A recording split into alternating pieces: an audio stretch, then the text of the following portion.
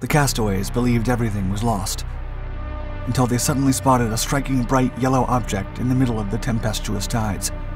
As they swam towards the solid surface, floats tied to ribbons measuring 100 meters showed the direction of the current, easing their struggle. The survivors were downed German airmen sent on a mission to subdue the uncooperative British forces across the English Channel.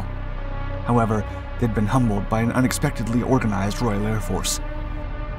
As they clung to the handrails and climbed onto the Rettungsboje, a rescue buoy, they could see there was an access door to what seemed like a shelter in the middle of the ocean. But as they went inside, they couldn't believe what awaited them.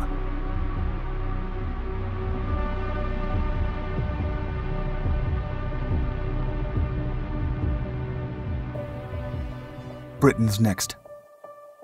The situation was extremely dire for Great Britain. In less than 2 months, Germany had invaded and conquered most of Western Europe, overwhelming the Netherlands and Belgium in a matter of days. France had held a little longer, with its 114 divisions and superiority in both tanks and artillery against the fast-moving German army. But the nation was irremediably forced to surrender on June 22, 1940. Adolf Hitler then ordered a strategic pause, expecting Britain to yield and accept a dictated peace on his terms.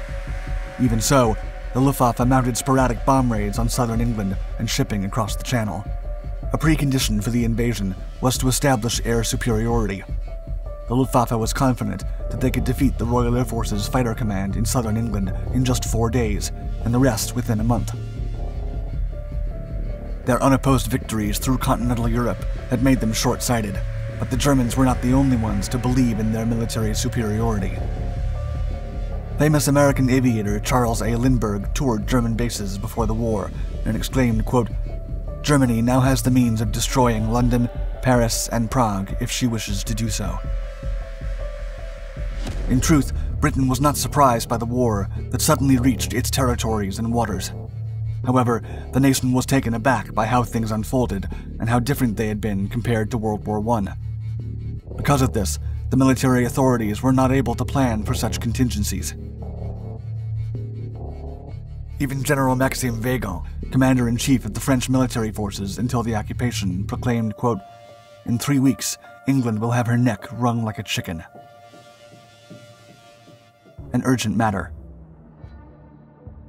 By July of 1940, the Luftwaffe was about twice the size of the Royal Air Force, to which Air Chief Marshal Hugh Dowding exclaimed, quote, "Our young men will have to shoot down their young men at a rate of 5 to 1. To make matters worse, now that the Germans had captured strategic regions, including northern France, their aircraft could operate from land merely miles from the British Isles. As such, their potential assaults were significantly more concentrated and within easy range. Given the obvious superiority of the Royal Navy, it was of the utmost importance to the Germans to conquer the airspace above the English Channel and protect Operation Sea Lion. The confrontation was not only fierce, but took a lot longer than initially expected. The Luftwaffe would lose almost 2,000 aircraft per 1,500 of their counterparts, and hundreds of experienced pilots from both sides perished in the fighting. Some, however, survived the downing and were left at the mercy of the cold, dark waters below. Because of the intrinsic complexity of the process and the added difficulty of operating in a combat zone, the situation called for the urgent optimization of search and rescue efforts. By the beginning of the fall, the Reich Air Ministry commissioned an area of research and project development called the Technisches Amt, or T-Amt, whose primary mission was to work on an emergency solution for castaways. Directed by former aviation ace Generaloberst Ernst Udet, the T-Amt eventually presented the Rettungsboje, or rescue buoy. During the next 2 months, no less than 50 units were built and distributed throughout the Channel. Safe haven. The concept was simple, and the Rettungsboje was basically a capsule floating on the ocean's surface. It was either square or hexagonal in shape and measured 13 square meters. The room inside was 4 by 2 meters high, with a capacity for 4 people. Although it lacked a proper helmet, the platform was topped by a 2-meter turret that extended into a mast, which in turn had white and red light signals that could be seen from roughly a kilometer away. The shelter also had an SOS radio, smoke, and white light flares, while a yellow and red striped flag on the mast or a hoisted black anchor ball could signal the presence of people in the buoy during daylight. The buoy was painted in light yellow above the waterline, with red crosses against white oval backgrounds on each side of the turret. Around the outer circumference, both below and above the waterline, tube railings allowed the distressed airmen to cling onto the buoy and climb aboard. A ladder led up to the turret and the opening into the cubicle below. The room was furnished with 2 double-deck beds, dry clothes and shoes, as well as emergency rations, an alcohol stove to prepare hot food, and a supply of 25 liters of drinking water. There also was adequate cupboard space for first aid equipment. In addition, many sorts of amenities were provided, from cognac and cigarettes to games and playing cards. Notably, there was a supply of stationery for messages. The shelter was powered by storage batteries, but also provided kerosene lamps and other lighting devices in case of breakdown. Plus, its supplies were calculated to last 4 days, but the rescuers used to check the buoys daily at their given locations. Then, upon the arrival of the rescue ships, the buoys were immediately resupplied.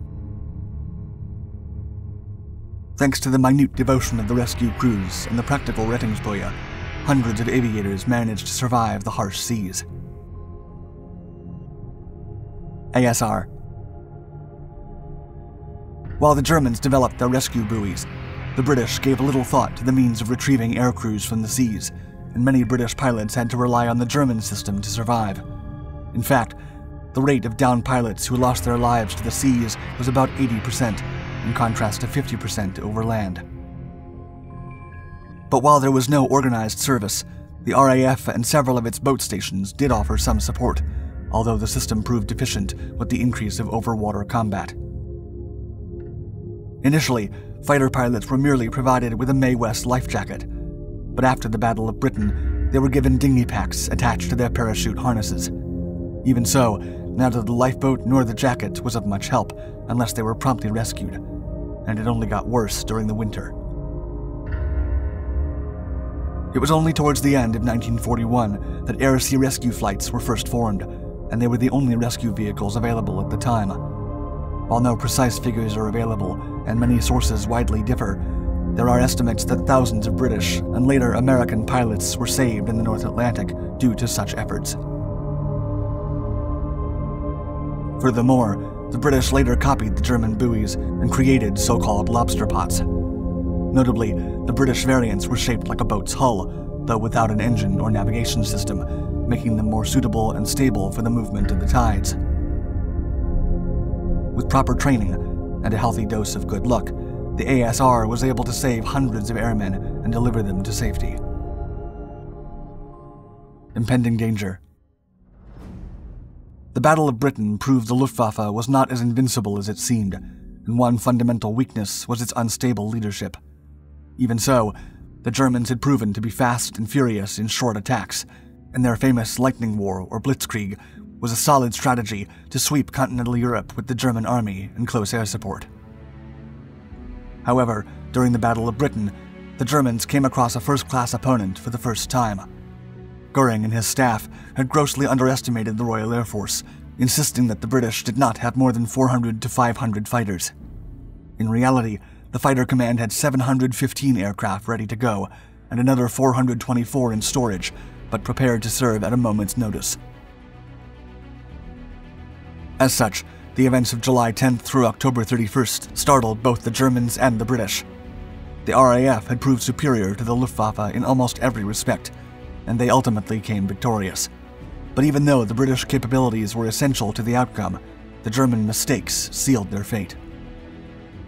On September 15th, Germany launched an all-out attack with 400 bombers and 700 fighters, but the RAF group shot down 56 and lost only half of that. That was the last time the Luftwaffe would attack the fighter command with such strength. Both sides gradually realized that the German enterprise had failed, and 2 days later, Hitler postponed Operation Sea Lion indefinitely. The impending danger of an invasion had suddenly become remote. After that, the RAF lost 1,547 aircraft, while the Germans lost 1,887. In a subsequent speech, Churchill recalled Weygall's prediction from earlier that year, stating, quote, "Some chicken, some neck." Thank you for watching our video. Don't hesitate to subscribe to Dark Seas and check out the rest of our Dark Documentaries channels to learn more about modern battles and technology. Also hit the bell icon to be notified of our newest content, and stay tuned.